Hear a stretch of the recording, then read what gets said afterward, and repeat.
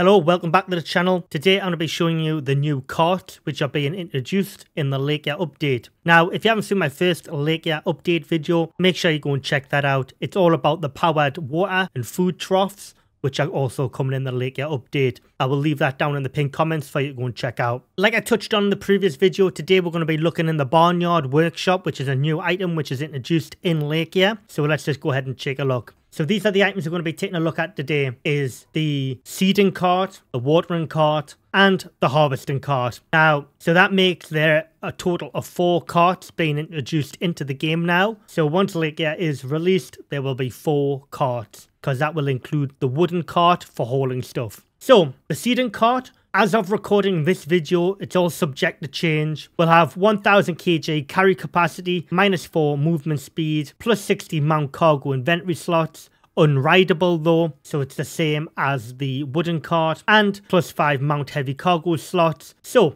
what they are is there for your backpack equipment, you know, like for radars and drills and stuff like that. The same does apply to the harvesting cart and the watering cart, but the textures are different. The seeding cart is as follows.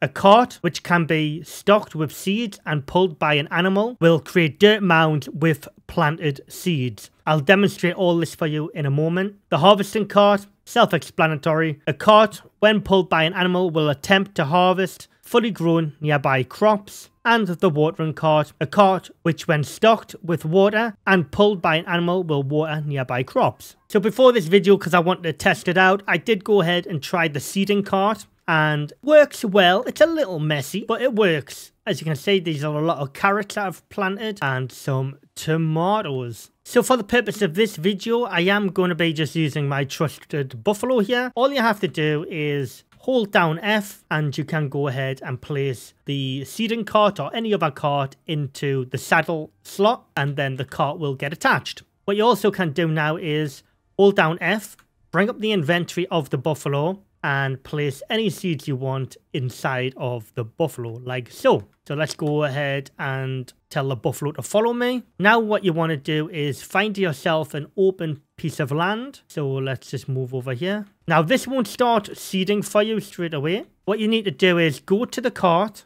and then hold down X. Now this will start seeding. You'll hear like an audible noise that it's planting stuff, and if it's tomatoes you're planting, well, you get all of these left behind as well. And there you go. That's all of my seeds planted.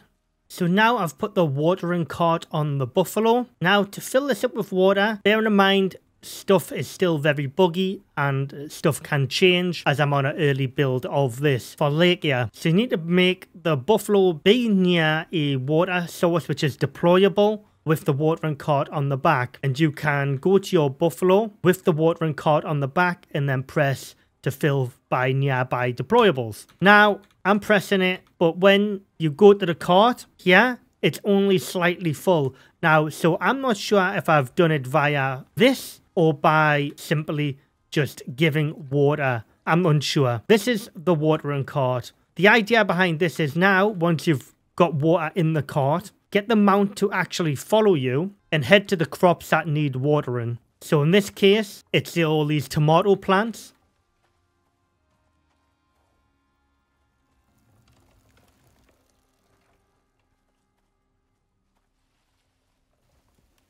Now if I want to harvest crops, all I have to do is switch out the cart to the harvesting cart, like so.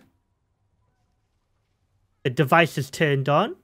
Get the mount to follow me, and I should start harvesting these tomatoes which I placed earlier. There we go. I do like the little bit of machinery on the back. See if we can get these carrots. This is a really good way of mass harvesting and farming. I'm actually really happy to see this in game. It has all of the tomatoes there, the carrots, and you get all the seeds as well, which is really good.